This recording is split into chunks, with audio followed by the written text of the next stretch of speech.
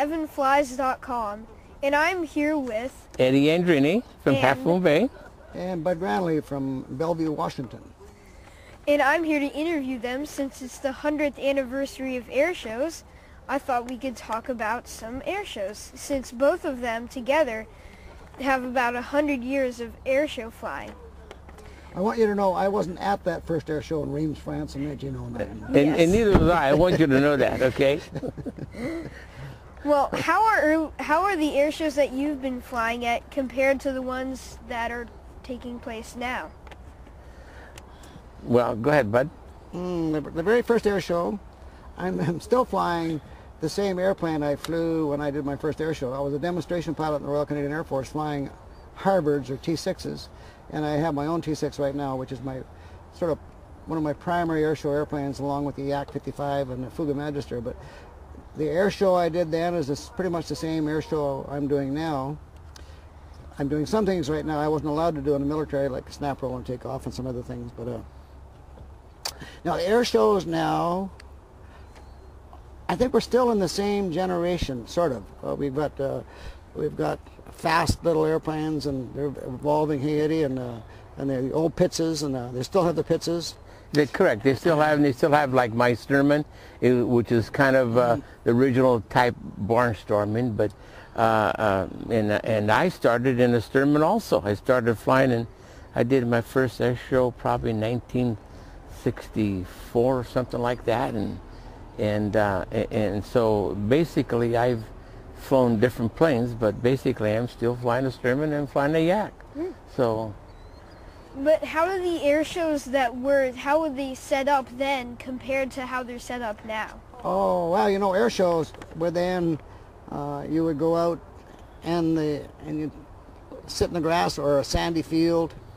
Air shows are much more comfortable now. They've got chalets, lots more services, lots more things to make it family oriented. You don't have to sit there and suffer quite as much as you did before. However, if you're out, some of the air shows could be, without the chalets and things, could be long suffering days, but their total fans they're willing to do that day after day, aren't they, Eddie? Correct. And the show's now much more organized than were originally. You know, the shows, the people would call you and see when they felt that you were that you could do an air show. They would call you and ask you if you could come, and so it was much more informal then than it is now. Now they're much more organized, and because everything costs more, and there's more regulations and stuff. So the difference is it comes in, I think, with the regulations and stuff, and the people I think are much more much more not say talented, but much more have instructional type or kind of guidelines they have to follow a little bit more. So that's what's changed. It's a dangerous business, and when I started in the Air Force doing demonstration shows, they didn't have demonstration pilots per se so much as they do now. They would say, "Hey Joe, so-and-so's having an air show this weekend. Take a T6 down there. Hey, take a T-33 over there and do an air show." And without the training and without the discipline to do a routine that was choreographed, safely monitored, and that sort of thing, they were losing a lot of people. It's still one of the most dangerous businesses to begin. It's actually safer to send your son over to Iraq than it is to be an air show pilot. So you have to. Probably so. There's a lot of things you have to do. I mean, a 2 or 3% loss rate in the air show business is not unusual. I mean, no. And it's just as much as awareness that the people have. They just have to have more of that. And it's like Bud said, it's just a dangerous thing, you know. So as it turns out, in the last couple of years, we haven't lost anybody this year or last year during an air show. During an air show. Which means the public we're keeping the public safe, and there's a lot of peer pressure, and a lot of peer pressure on performance orientation and safety and that sort of. We've lost people in practicing because people don't have the same discipline and peer pressure. They have to have, correct. And in practice, and you know, the much more the defined area that we have to fly in, and like Bud said, peer pressure and plus the regulations that state you have to be so high, and it depends what level you are. So that's made the difference for that. But also the stuff is higher performance, and so things just happen quicker sometimes. So there's danger, there's risk there. Yeah, So you have to love it. It's a good business to be afraid. Before you take off, fear is your best friend sometimes. So you want to do a good job, but you want to temper it with a certain amount of fear, and then go do your job and do it as well as you can without doing anything unpredictable. So if you're not quite sure how something is going to turn out, you don't want to be doing it at an air show first. No, but there's you know, like I have a passion for the air shows and doing aerobatics, and I enjoy doing it in front of people. I think it's just a great thing to be able to do it, to be able to give the people something like of what you do. So, but you have to kind of be careful with that too, because you want to be safe as you can. Yeah, you have to watch your ego. It's wonderful to have an ego because it puts you where you are, but it's also one of your biggest enemies. Yeah.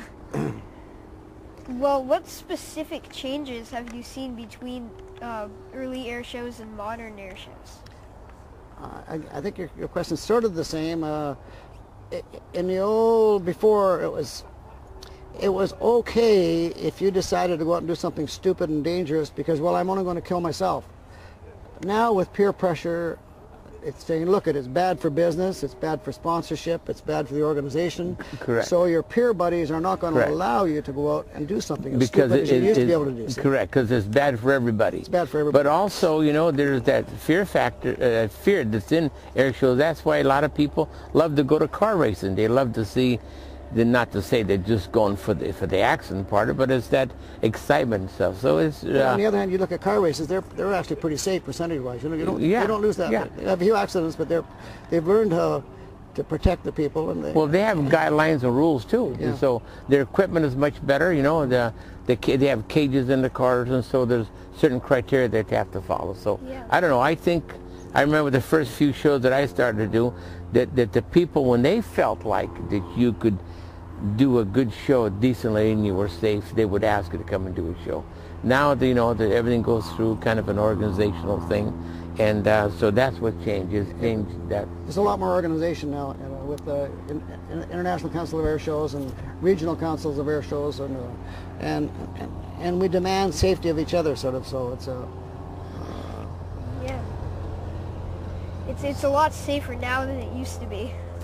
That's the goal. So, and I think what makes it safer is the expectation by your peers not to go do anything stupid. And by doing that too, there has to be kind of a record that looks, you know, that follows the whole industry, that it is doing something, and it tries to keep the public safe. The biggest thing. If somebody's out there in the Council of Air Shows, or somebody hears about somebody doing something on a consistent basis, sort of like it's getting a little goofy, it'll come to the organization's attention, and somebody will make a phone call, and if there's an agreement that behavior will change, or there's not an agreement, then there could be a conference call, it could be something. So correct. Then it becomes, well, you're not going to get a traffic ticket, but it's sort of like that. The expectation now is correct. There's a payoff now against doing something stupid. So. The criteria and the level that you have to kind of maintain in order to keep everything in a balance. Right. What do you think air shows will be like in the future? What changes will there be between one now and ones that not as many warbirds, because the warbirds are more expensive. And in the old days, they're going to remember Modesto, Madera? Yeah, there were 25 Mustangs there. Like easily 20 Mustangs there. So and the guys would come for gas, so that's going to go away. Yeah. And so we're kind of in the last of the good times now. So it's going to be harder to put on that sort of a deal, but there's people still doing museums. I think that what really gets hurt the worst is the smaller shows, because the larger shows now have a pool to draw from people that are sponsored, they're being sponsored. So the sponsored act, if he wants to go to a show someplace, I mean, they'll actually go as far as paying the show to get there. Yeah. So, but the little shows can't afford that. The little shows have to really monitor their budget, and then they can't afford a lot of warbirds and stuff sometimes because the cost of the fuel, you know, so that becomes prohibitive. Yeah. And actually warbirds are after the Thunderbirds and Blue Angels and say an F-18 or F-16 or F-15 named organized team, Warbirds are the #1 draw. Named performers are quite a ways down the list after that. I mean, Sean Tucker, as well known as he is, comes way behind, say, Warbirds or Thunderbirds or something like that. Correct, but he's still on top of the list because he has a sponsor. Yeah. When you have the luxury of being sponsored, you can kind of go fly the big shows, and that's the ones that are going to want you. Yeah, we're not sure how many people come to shows to see Luigi and Ivan. And Ivan, I don't know. I don't know. They just have to be personal, probably That's more right, personal. That's right. But Yeah. that is changing. Yeah. That is definitely changing, and it's tougher. Like I said, it's tougher for the small shows. That's the ones that are going to they're going to really get hurt the gonna worst. suffer. And I think you're probably going to see down the road, you're going to see fewer shows too. Possibly fewer shows, and more people that are coming out of military too are flying now, which is kind of unusual. Yeah, but in the last year or so, even though the financial hard times, and it's harder to get money for sponsorship, attendance at air shows is up 15 or 20% because people are hanging around home. So they're instead of going off on their trip to Italy or whatever, they're actually staying around home and doing a family deal at the air show. Right. Do you guys have anything else that you want to add? Well, thanks.